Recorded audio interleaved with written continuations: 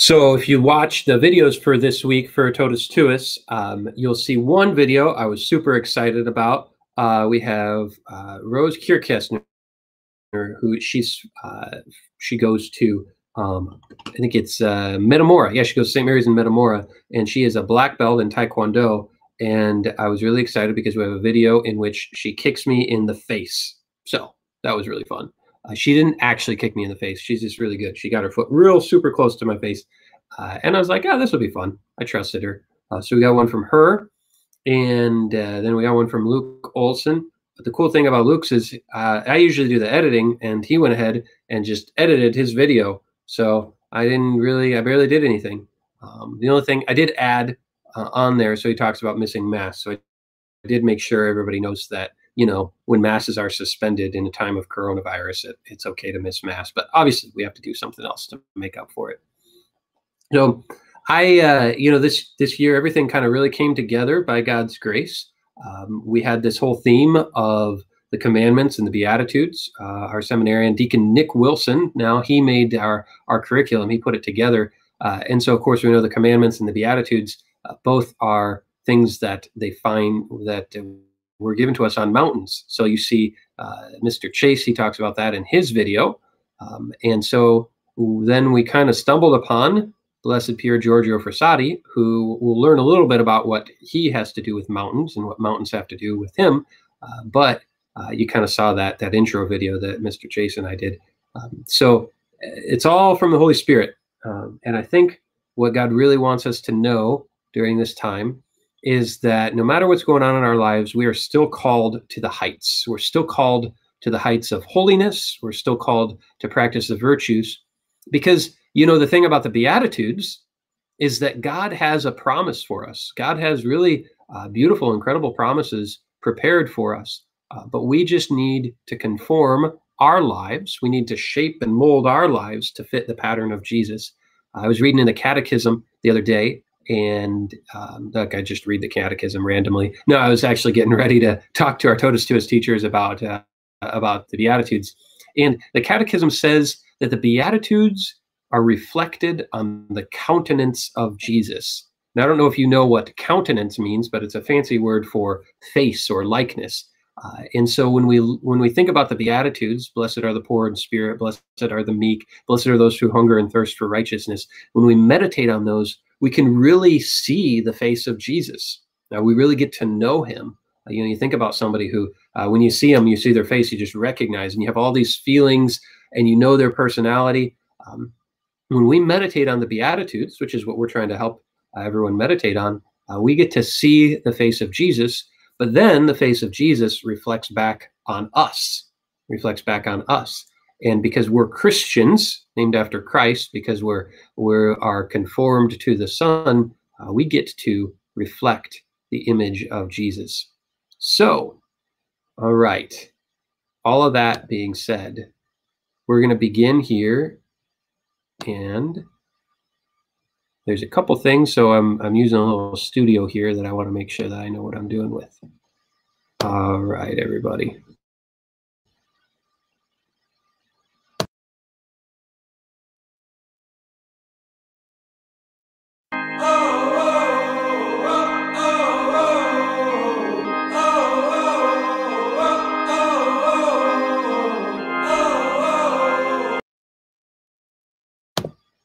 Welcome, everyone, to Totus Tuus 2020. So ordinarily during Totus Tuus, for those who have been, you get to meet some of the saints, some surprise guests.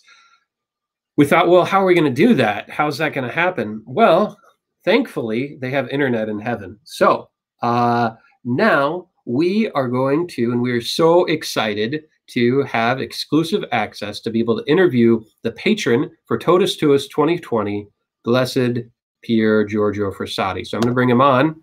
So, Blessed Pier Giorgio, how are you doing? Doing great, Father. Thanks so much for having me. Yeah, absolutely. Thanks for taking time. I mean, you have all the time, so it's not like it's a huge sacrifice, but we are super grateful that you are here. Thank you. Happy to be here.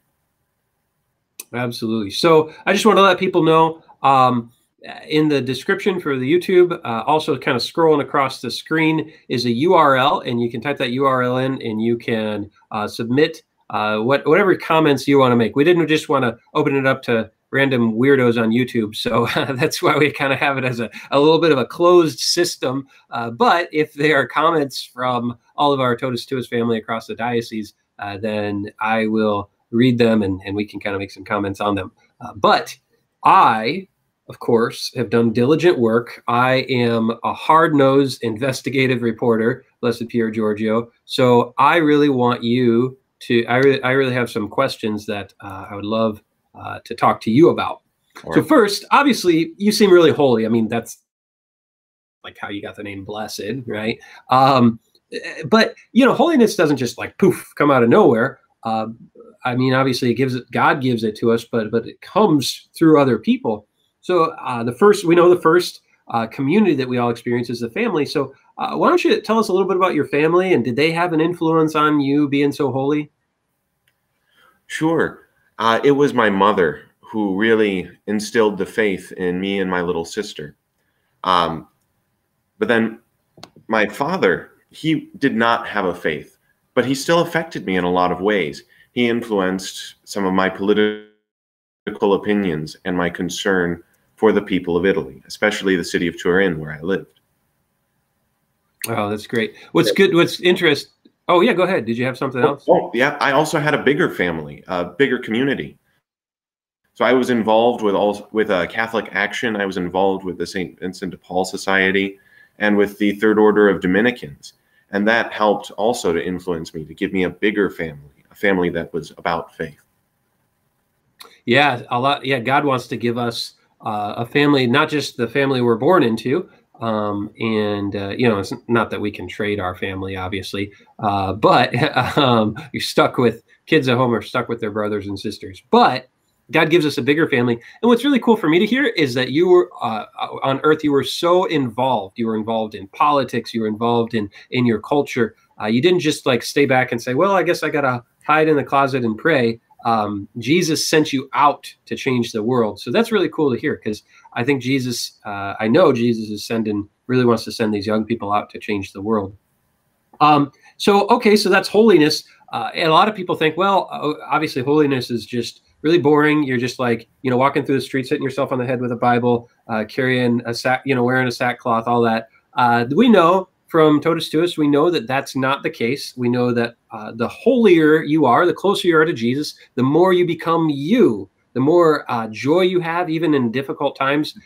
But what about like fun? Do you like fun? Did you have any fun when you were on Earth? What did you like doing?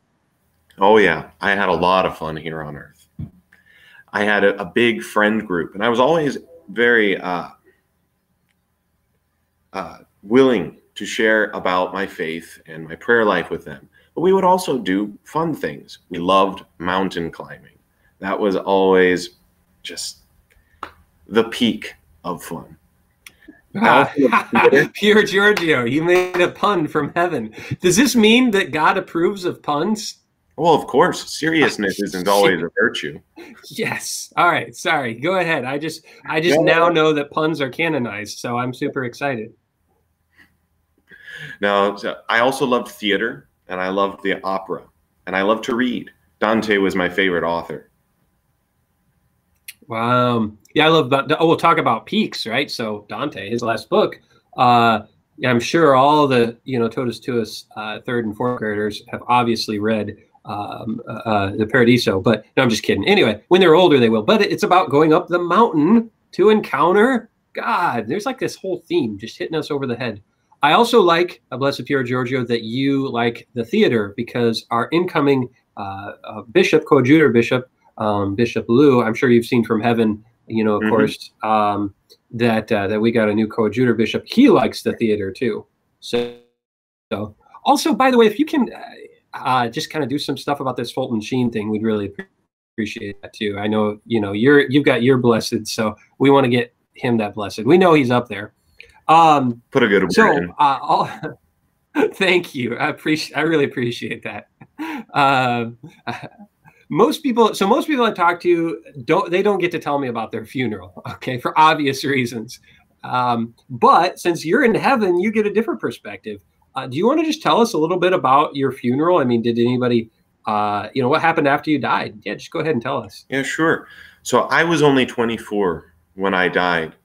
I had the disease polio, which is a very scary, and it's a very scary disease.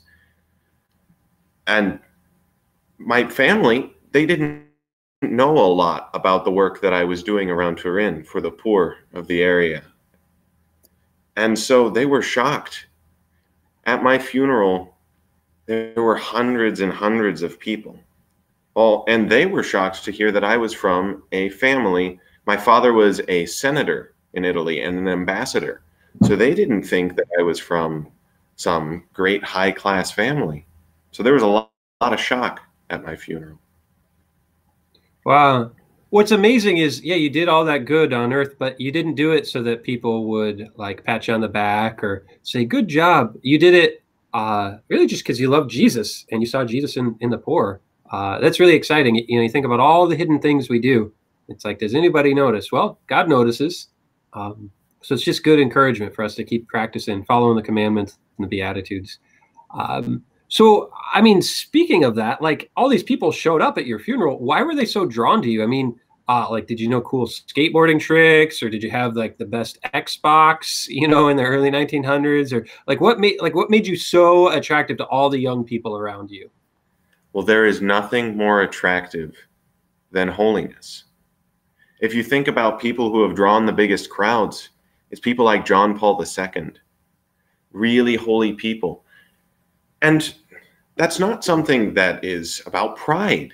It's simply about love. When you love God and you love others, you will always have people drawn to you. That's really, it's like a magnet, right? So it's kind of, and I think also everybody nowadays, lots of people are really, really worried. Like, what does this other person think of me? What do my friends think of me? What does that person, even on the internet nowadays, obviously when you were around, you didn't have to worry about the internet. But the thing is, you didn't worry so much. What did other people think of me? You just worried about, like, what does God think of me? And what's amazing is that made you free. And people love someone who's free and who is themselves, somebody who's free and who is genuine. So that's really cool to see.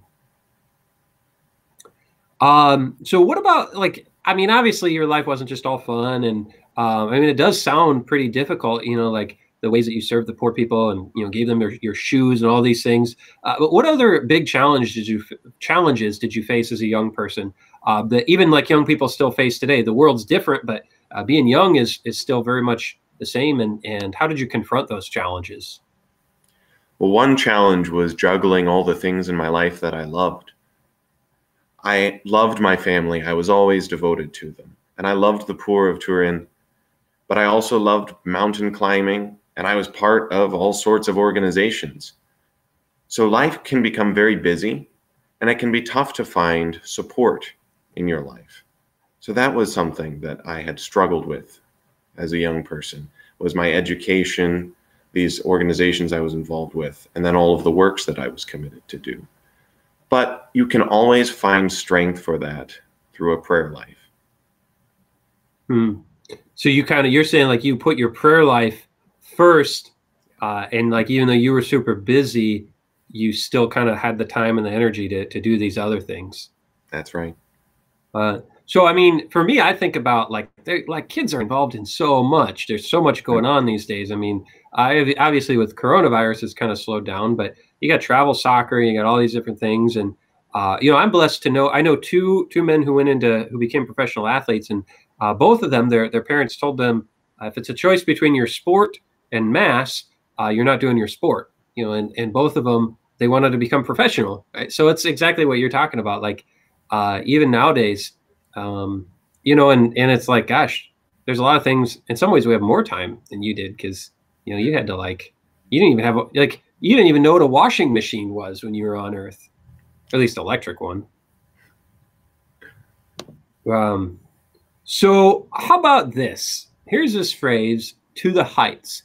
And thank you, by the way. I'm really grateful that you are speaking English with us, because I know that on Earth you spoke Italian. You're an Italian, but thankfully in heaven. I'm sure you mostly speak Latin up in heaven. It's true. Yes. Okay. Okay.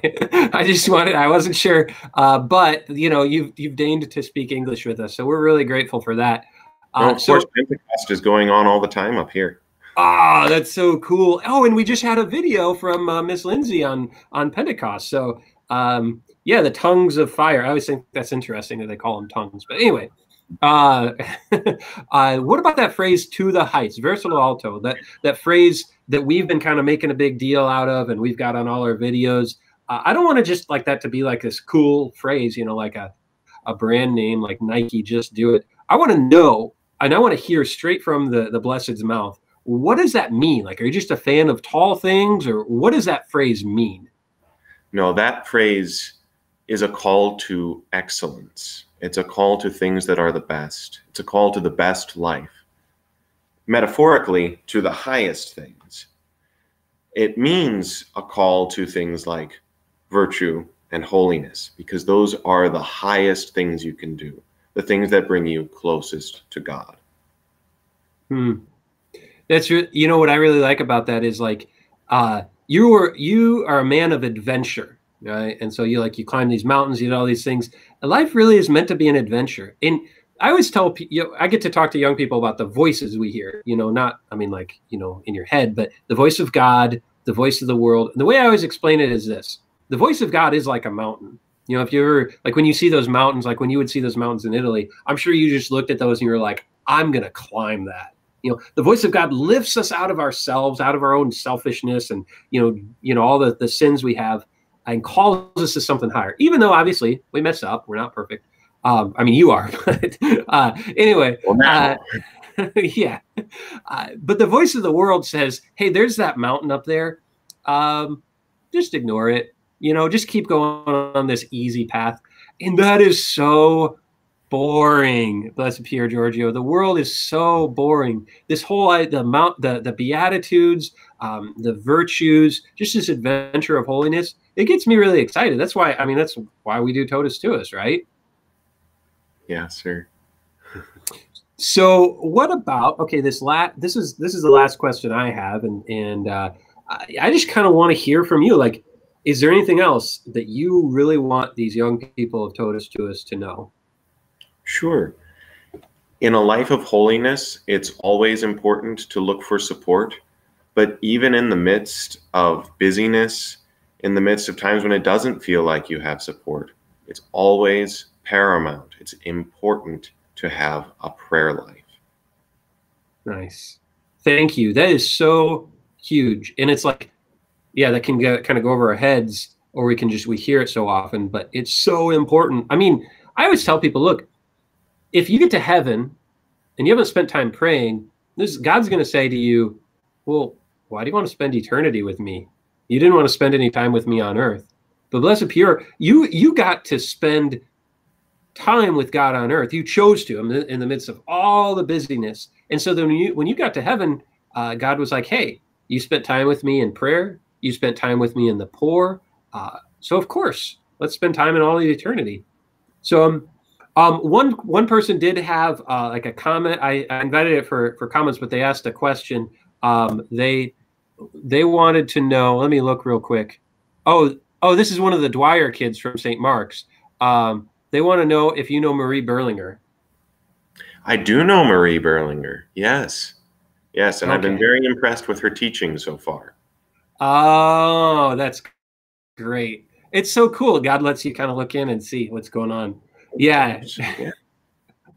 Well, you know, I really hope that we can all turn to Blessed Pier Giorgio Frassati. And I know that he's going to keep walking with us throughout this time, throughout our summer, but also through our lives. He's going to help us up that mountain of holiness. So now let's turn to a saint who's in an even greater place than you, who is way, way, way high up, but somehow she's also so close to us because she's our mother. I know she's somebody who you were close to in this earth, and then you get to spend all of eternity with her, which I'm kind of jealous in a holy way, but I'm looking forward to it. God willing, maybe in heaven. Let's turn to our mother, Mary, and let's end with the Hail Mary. In the name of the Father, and the Son, and the Holy Spirit. Amen. Hail Mary, full of grace, the Lord is with thee. Blessed art thou amongst women, and blessed is the fruit of thy womb, Jesus. Holy Mary, Mother of God, pray for us sinners, now and at the hour of our death. Amen. The Lord be with all of you, and may Almighty God bless you, the Father, the Son, and the Holy Spirit. Amen. Thanks, Blessed Pier Giorgio, and we look forward to more Totus Tuus 2020. We got 2 more weeks, so everybody go check out those videos. Do the activities, by the way. There's some cool activities on the website, and go ahead and do those. So, all right, God bless everybody. Have a good rest of your day.